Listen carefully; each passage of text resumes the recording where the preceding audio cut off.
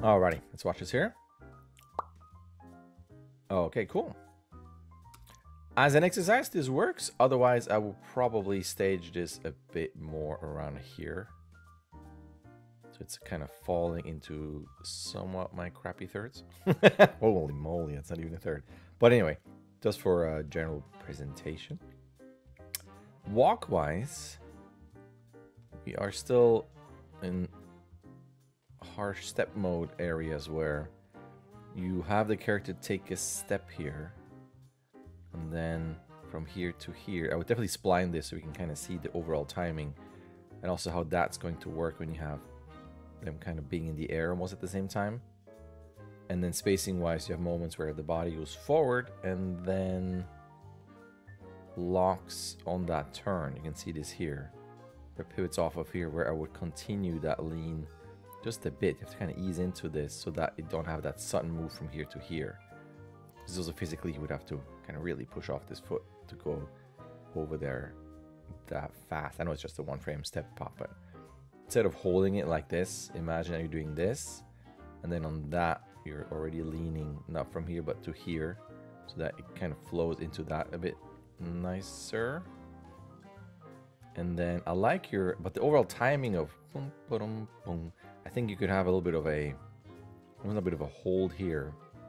So he turns, and imagine he is here, but maybe slightly leaning over.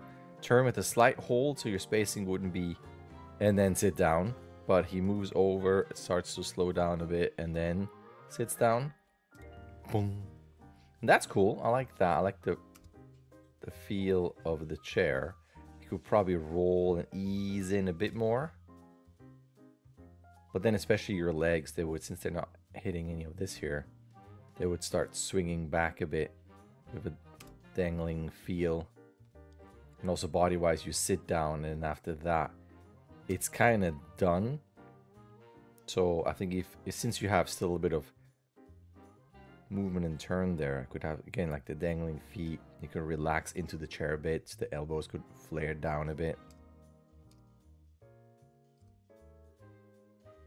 Yeah, the main issue once you spline is just going to be this here. That turn, hold. And then once we see with the spline, you know, how the fingers will curl and hold. It's a bit hidden through there, but I would have a stronger grip on this one. It seems like there's a little bit of grip in this. And that's that. Yeah, just watch out for that spacing there. And then spline this out. I'm also curious how that's going to feel when he shoots back so quickly. You might have to have a bit of an overshoot a bit, or like a soft hit into the chair with a bit of an extra movement in the head. Not super sure yet. So yeah, I would say spline this, and then let's take a look at it. All right, thanks. All right, there's an email. You can sign up. You can start whenever you want. You can submit whenever you want. You get 16 submissions. Either way, a like and subscribe would be awesome. All right, thank you.